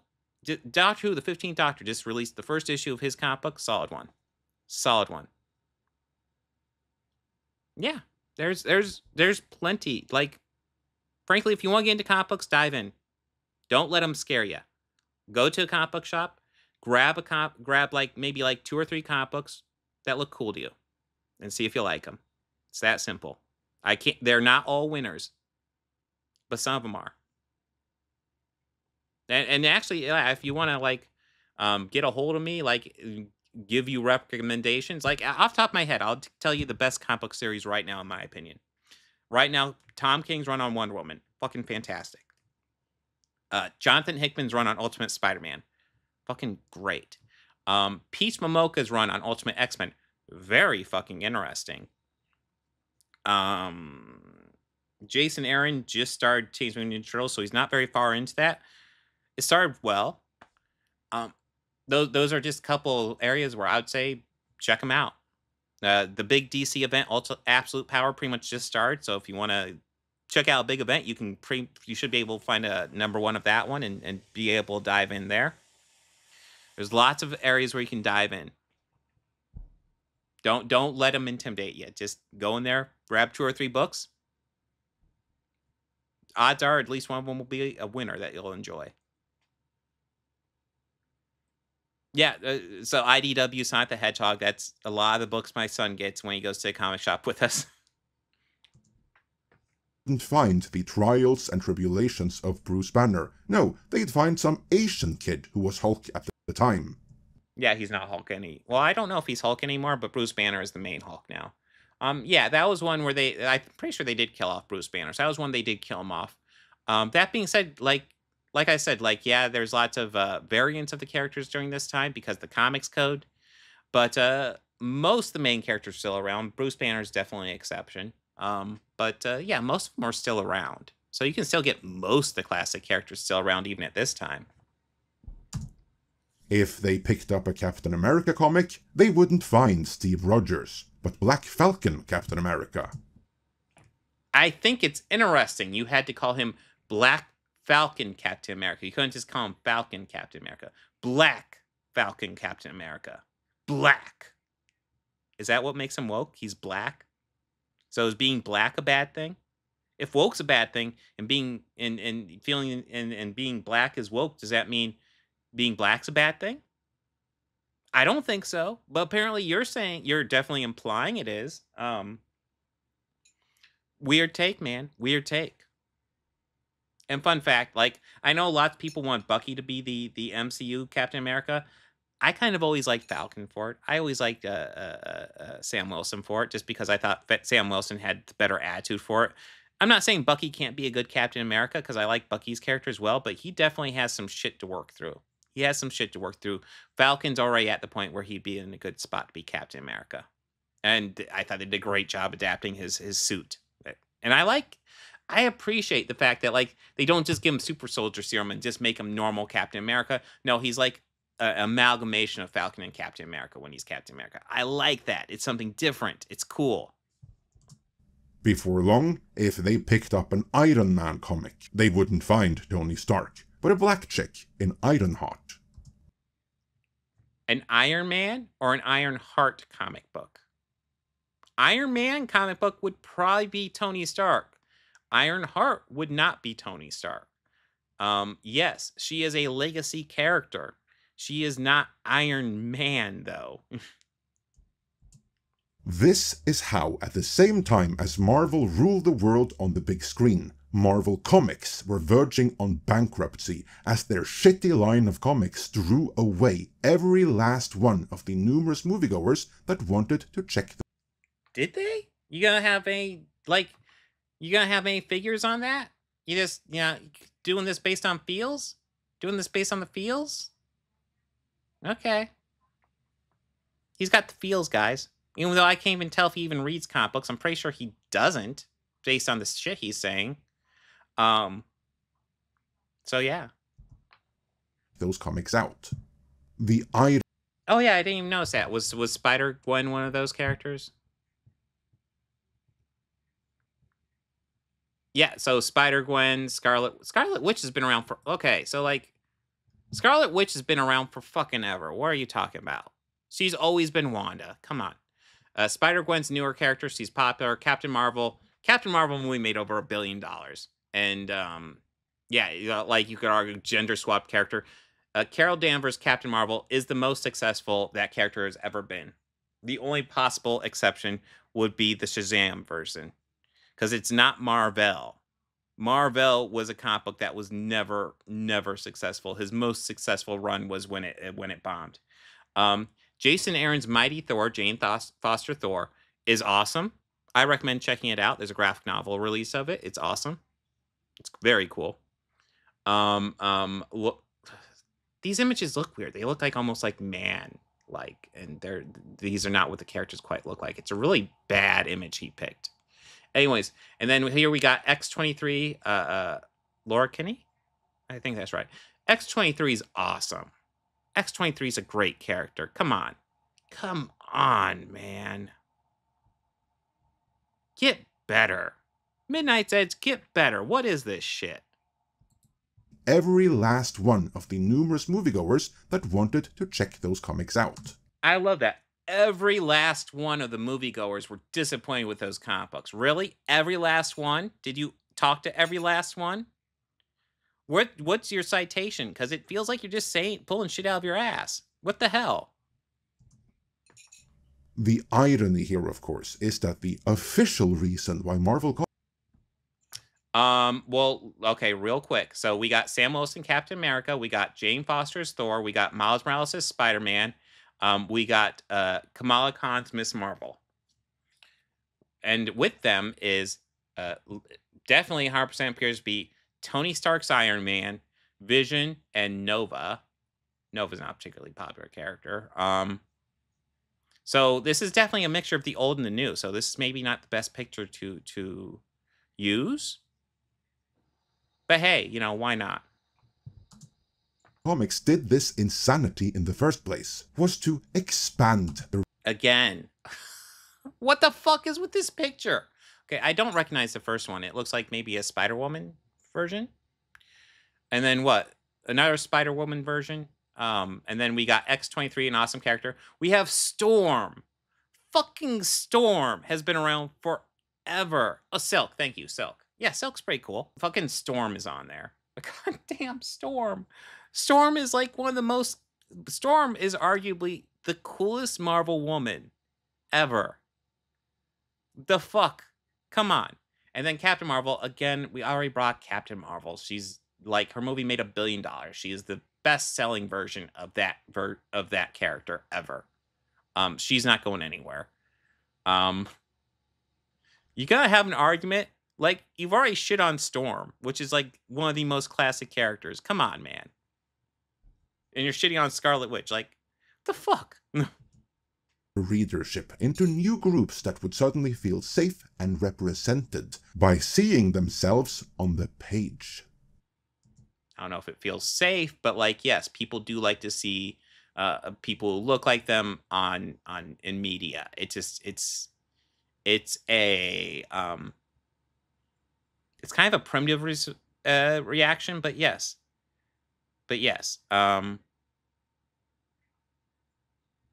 Yeah, I know. Silk is very cool. But yeah, humans are like that, though. We like to see people who look like us in media. It's a primitive thing. I wish we weren't like that. But you want to know how we can prove, without a doubt, and how Midnight's Edge is actually proving that we like to see ourselves in media? He's complaining about not white men being present. Like, if it didn't matter, then why are you complaining about it? What's the issue? Huh?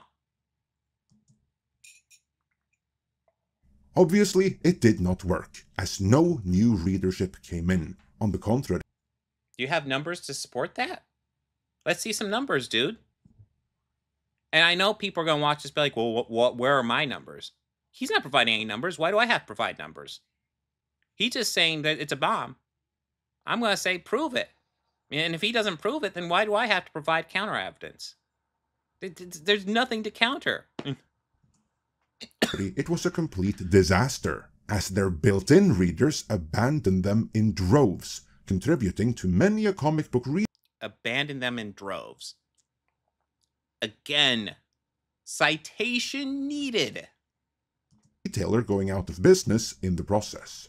Marvel Comics eventually had to revert to the traditional heroes, just to stay afloat. But by Well, most of the traditional heroes never went away. They were always there. Like, Spider-Man's in the forefront. Peter Parker Spider-Man never went anywhere. I don't... Like, the only time Peter Parker Spider-Man was kind of going somewhere was the Clone Saga back in the 90s.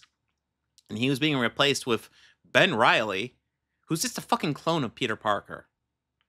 That's the closest he went to anywhere. I guess you could argue Ultimate Spider-Man died, but that's Ultimate Spider-Man. Mainline 616 Spider-Man, comic book Spider-Man has always been there. Black Panther, like, looking at these characters, Black Panther has been replaced. Wolverine, I'm pretty sure, has always been there. Yes, X-23 coexists with him. She-Hulk's been around forever. Ghost Rider's been around forever. Punisher's been around forever. Luke Cage has been around forever. Steve Rogers, Captain America, was gone for a bit, but then he came back. Gambit's been around. What is up with these pictures, man? You're trying to make a point, then you pull up a picture that makes that. No, this does not back up your point at all. By the time they did, Kevin Feige had wrestled control over the MCU away from Ike Perlmutter and caused it to go full. Okay, so Ike Perlmutter had influence over the MCU. He did not have control. It was mostly Kevin Feige the whole time. Ike Perlmutter did have some influence, but wasn't like Kevin Feige's been the driving force behind the MCU the whole time. Like, arguing that Ike Perlmutter ran it earlier is such a misrepresentation of how it worked. It's ridiculous.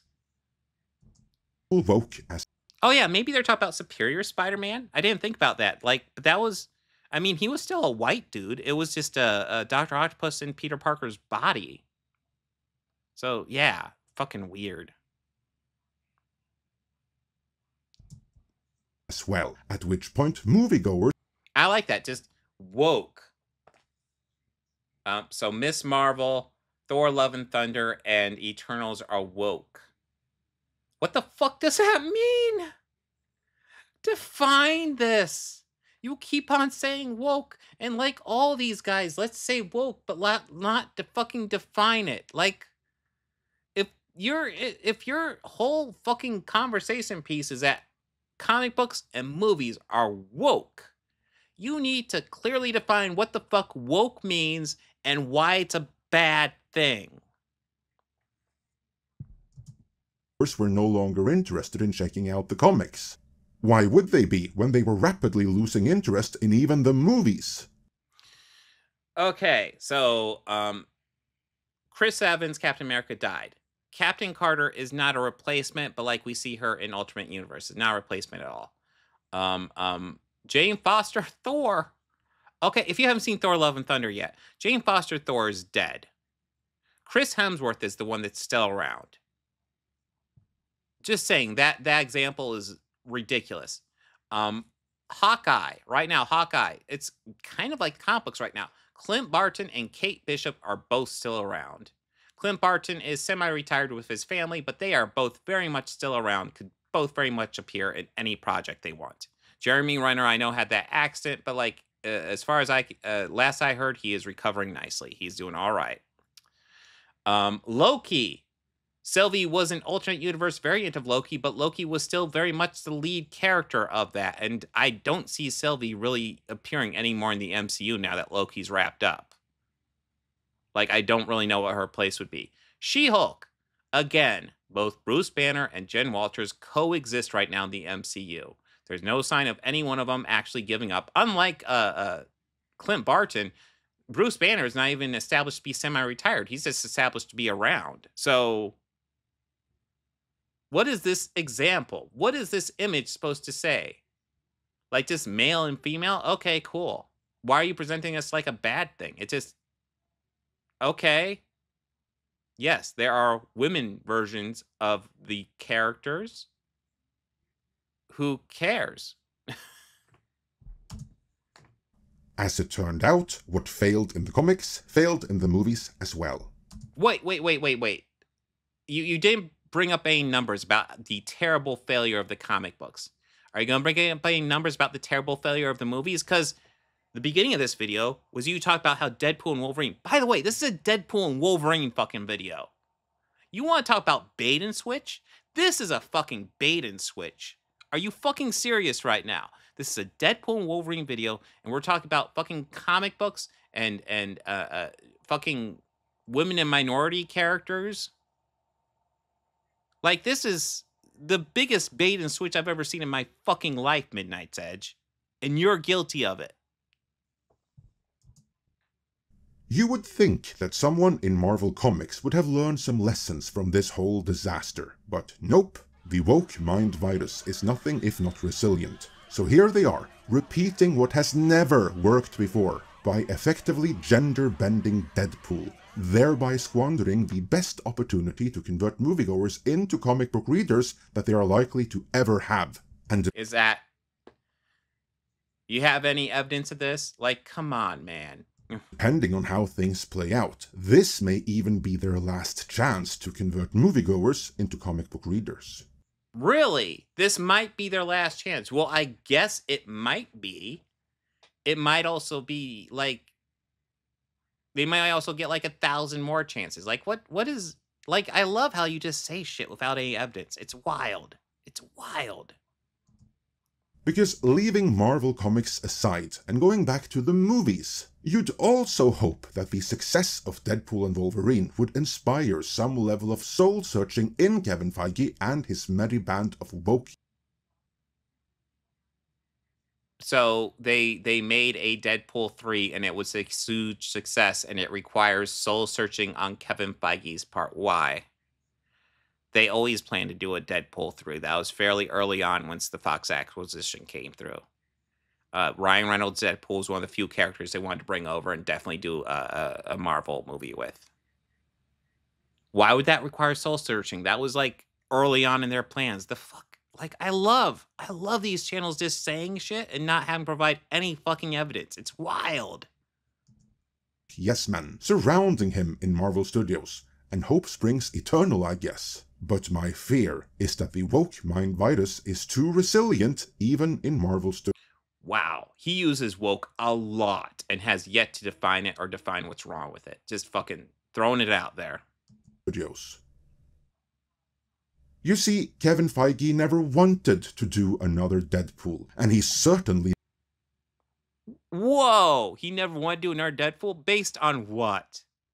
Based on what fucking evidence do you have that you never want to do another Deadpool? What the fuck?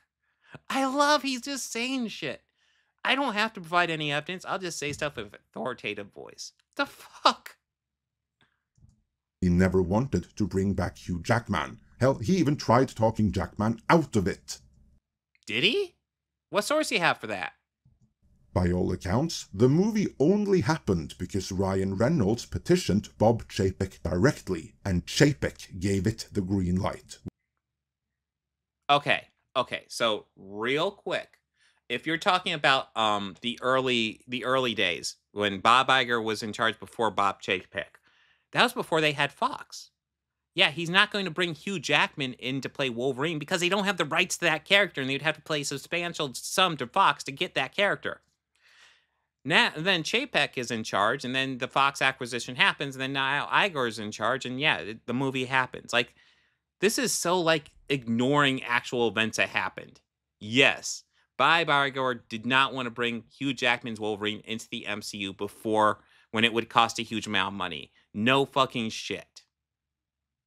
What evidence do you have that, like, he was against him coming in for Deadpool and Wolverine? What evidence do you have for that? You're just saying shit, man. With the R rating, swearing, gore, and everything. But Chapek is gone now. It's Bob Iger and Kevin Feige, the architects behind the MCU's destruction, that will... Number one, you have yet to provide evidence. Like, one flop does not mean the MCU is destroyed. Come on. These guys are also the architects of its massive success. So you have yet to provide evidence that it's destroyed, because it's funny how Deadpool and Wolverine's a smash hit if it's destroyed. But also it's huge success, which is pretty, like, it's the biggest movie franchise in existence. It's huge. Determine what lessons to take away from this unexpected success. Dude, like, he's already moved away from comic books. I don't think he's even going to bring up the manga argument, which is weak sauce to begin with.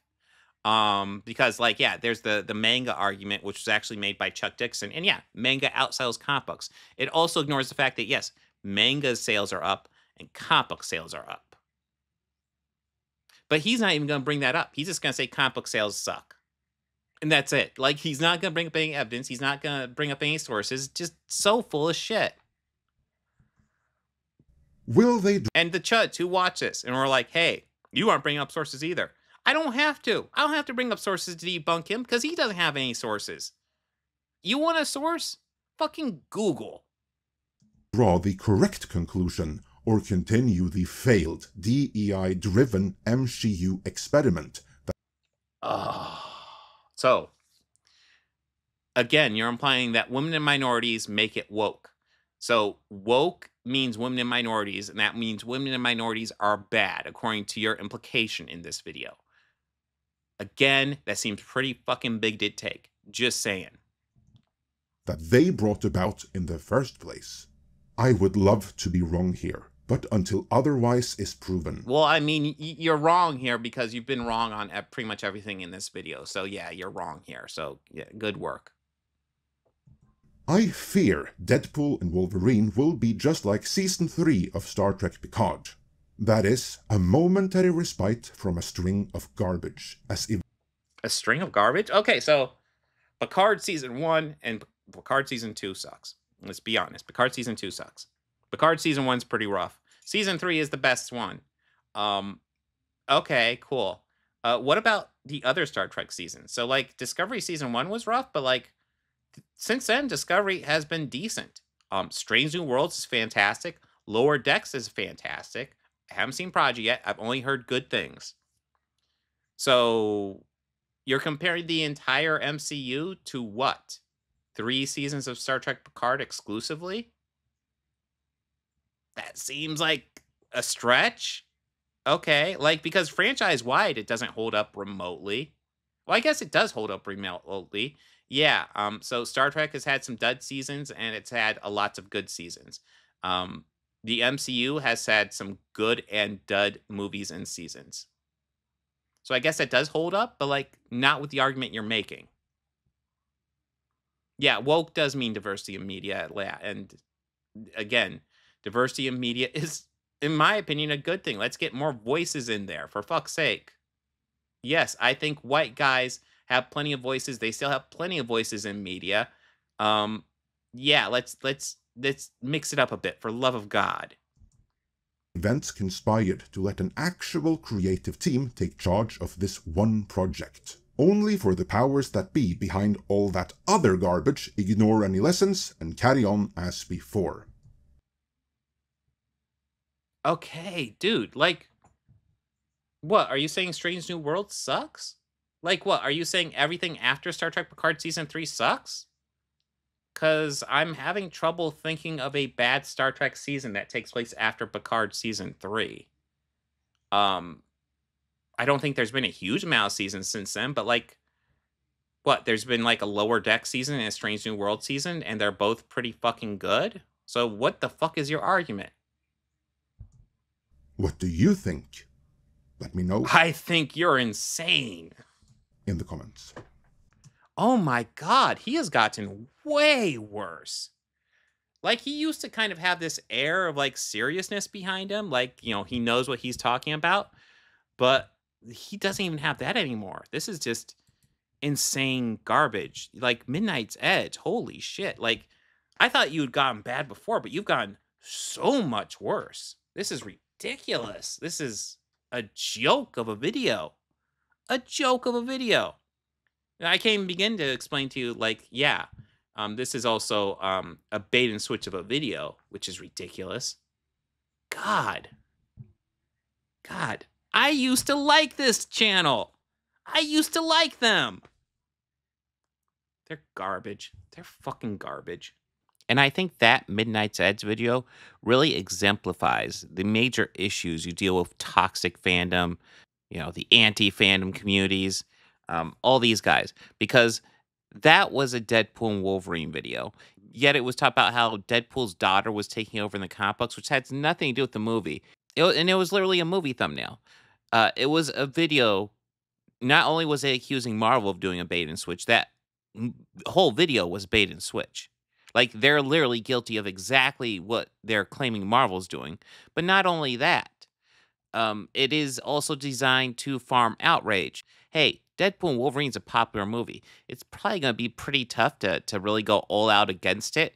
But you know what? Negative content is going to get more clicks than positive content. So instead, let's just go ahead and whine about comic book news, but frame it as a video for the movie. It is complete garbage, and it shows so much that is absolutely wrong. Like, just looking for outrage. Hey, we can't complain about this movie. The fans might turn on us if we complain about this movie. But let's go ahead and just complain about some comic book shit. I haven't been following Deadpool comic books. I don't know if they're going to kill off Wade Wilson and replace him with his daughter for a little bit. But fun fact, if you want to go to any comic book store and find a Wade Wilson Deadpool comic book, you will have undoubtedly hundreds of books to choose from. Because fun fact, going to a comic book shop, you can get the new comic books, yes, but you also have access to so many back issues. It's ridiculous. So if you want to check out the new Deadpool run with his daughter, check it out. And I mean, that's something Marvel will do. They will experiment with a new variation on the character when that character is going to get a spike in success from something else, just to see if that they can give a new character a little edge coming up in the future. That's just standard business practice. But if you're not interested in that, just pick up some Wade Wilson Deadpool comic books. They're right there. It's such fake outrage, and it's infuriating. And it's why these channels are such a goddamn problem. That's one of the frustrating things about toxic fandom. They pretend like they're the real fans. But the fact is, all they're looking for are things to get mad about, things to get upset about. That's not what fans do. Fans get disappointed when something is bad. They don't expect it to be bad. They don't go into it expecting it to be bad. Yet these guys train their fans to go ahead and act that way. And that's not how fans act. It's the antithesis of how fans act. That's why I think the term coined by Dane, actual fandom, anti-fan, really seems to sum up what these guys do and how they kind of teach their fans to view media. It's frustrating, but it's an issue. And God forbid you actually say, hey, I like something that they dislike, because they will have your head for that. And that's another issue that I'm sure we'll cover at some point in the future in this series. So before I leave you, please like, subscribe, comment on this video. It all helps out so much. And here's a list of other channels you should absolutely check out. Organized Chaos Podcast, Actual Fandom, TurfNation, AirricksReloaded, AirrickDebunks, Pop Counterculture, Forced Adversity Podcast, Mr. TARDIS, Pillar of Garbage, Bob of the Old Ways, Nothing But Media, Blurred Without Fear, Blurry Films, Chariot, Edgier Than Thou, My 2 Cents of Nonsense, Bobby Quarters, and many, many more. You know, the very powerful and the very stupid have one thing in common. They don't alter their views to fit the facts. They alter the facts to fit the views.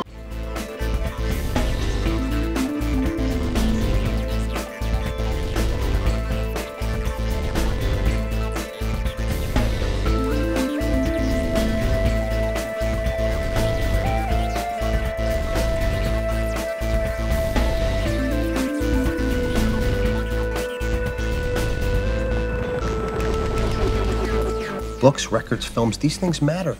Call me shallow. It's the fucking truth. That brings us to the last book of this week, and it was also a new release. Ooh, that. So, we'll get into what cover I got here. So, yeah, I brought it up, and this was the winner. Whoa! You see, now, when I read these books, like House of Brainiac was the big winner here, and then this was a bit more even. But now Deadpool Wolverine World War III is definitely the big winner of this bunch. It swapped since then, but like it was winning anyway, so I already read it. Anyway, so like I did not get a high quality cover. So I didn't really like any of the covers here, and I went for the one that was colorful, even though I didn't really like the art style. And that should have been a huge fucking indicator, because I got the fucking Rob Liefeld one. And after I realized that, I was like, oh. Because I felt like while the other ones didn't stand out to me, there was creative stuff they did with the other ones, and this one was kind of just more standard. Oh, well. Alright, so I got the Rob Liefeld cover. I guess they let him do a cover because he technically created fucking Deadpool, but like Deadpool as we know him was created by Fabian Niciez. How do you pronounce it? Much better writer. Anyways, we start out with this big old page. Now, if you are wondering, this is not how the page looks in the book. Let me go ahead and show you how it looks in the book. Oh, goddamn. I'm going through all these issues. I hope you guys want some background bag noise of me messing with bags. So, it looks like this in the book. So, this is... Oh, wait. So, this is the book, like, when you open it, so you turn it this way to read it. Anyways, it's Wolverine walking around with an axe, and it's like... It is human nature to transform our surroundings through ingenuity and will. It is human nature to propagate the species and celebrate our legacy. It is human nature to deploy all of our considerable tools against the constant pull of entropy. Else the magnitude of our collective truth becomes too much to bear. And then he gets like this demon fucking Weapon X going after him, which is kind of cool. And again, so real quick, so this looks like it's a single page, but you might notice the words are kind of small because it's a gatefold, but you gotta turn it vertical to get proper. So, or horizontal. How would that be? You gotta turn it to the side to read it properly. So he gets faced off with a demon from his past, Weapon X, and big old monster version, and they start cutting at each other. So everything's going fine. And then we cut to Deadpool and Wolverine, World War III. Joe Kelly's the writer, Adam Kubert's the artist. And then with his mutant healing factor and enhanced senses, the man known as Logan has been weaponized throughout his long life as both a willing and conscripted member of various clandestine organizations, including Weapon X, which exploit his healing power to bend his skeleton and claws with unbreakable metal adamantium. Logan's lived and lost and honed his fighting skills as sharp as adamantium claws he now wields. He is the best there is at what he does, but what he does is not very nice. He is Wolverine. And then the mercenary Wade Wilson was dying of cancer when joining up with the Weapon X program, gave him a second chance at life. Wade underwent an experimental procedure that gave him a healing factor based on Wolverine's allowing him to continue to do his good and bad works.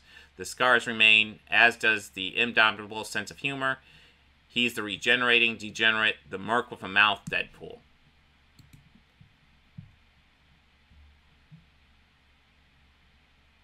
So anyways, we got Wolverine hitting the city rooftops, doing investigations.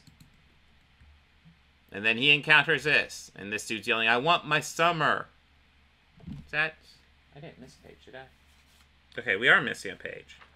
God damn it. I missed it. Okay, so there's a page missing. Technical issues. I was having technical issues getting this set up, so I'm kind of surprised it went so seamless. So, Wolverine's, he's just on the rooftops looking around, and there's this giant explosion near him. And then these guys come busting out, and then, we got, "I want my summer. I will also yell to obtain what I do not currently have, like shoes that match my pouches. But if we all got what we wanted by screaming and or murdering folks, wait, are you American? That would explain so much." Then it's like, fuck, Deadpool, fuck. And then, we got this blue electricity guy fighting Deadpool, and then Wolverine jumps in. So we got madness going back and forth between these dudes. So they're going after this guy. Wolverine's charging, and then Deadpool just throws a whole bunch of stuff around Wolverine because he's reckless. And then the dude's able to knock out Wolverine fairly easily. Wolverine just gets back up and dives right in, and Wolverine's like, then he's like, healing factor, I'll cover it. Think the tentacles absorb energy. I think the tentacles absorb energy from covalent atomic bombs and turn it into physical strength. Or he's a squid who got bit by a radioactive serial killer. Pry the latter. So this is a team up now. And he's like, piss off. We got Wolverine and Deadpool fighting green energy dude. Complete chaos. You know, he gets, you know, it looks like he's able to zap through Deadpool, who's healing up, and then gets Wolverine captured. And then Deadpool's just blasting away at him, and he's jumped on Wolverine's shoulders because he's a goofball. And the dude's just got the energy and shit.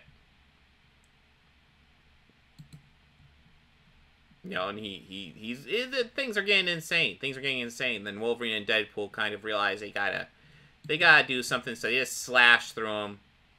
And he just falls apart, and it's over. It's like, diabolical double dissection, dude. Fuck you, Wade. Then it's later. Drinks at my place. I scored a Sky B&B above the Slim Norton. Smells of diabetes and desperation. Go count your money. You sound pleased. We capped a serial killer piece of shit. We weren't gonna save a guy like that. Sometimes broken is just broken. Same could be said about us. Me, not you. Not anymore. Mutant outcast to manipulated monster to beloved X-Men. Third time's a charm, I guess. The hell you on about? Nothing, I just quipping about the night fantastic. Smell you later, Wolvie. So Wolverine's out drinking. You know, just chilling. And then washing out the day. Washing out the day? Trying. Never works. Definition of insanity. And then it's like, there's a Slim Norton's around here. You're fucking with me, right? Pick a direction and start walking. You'll hit one every 10 feet or so.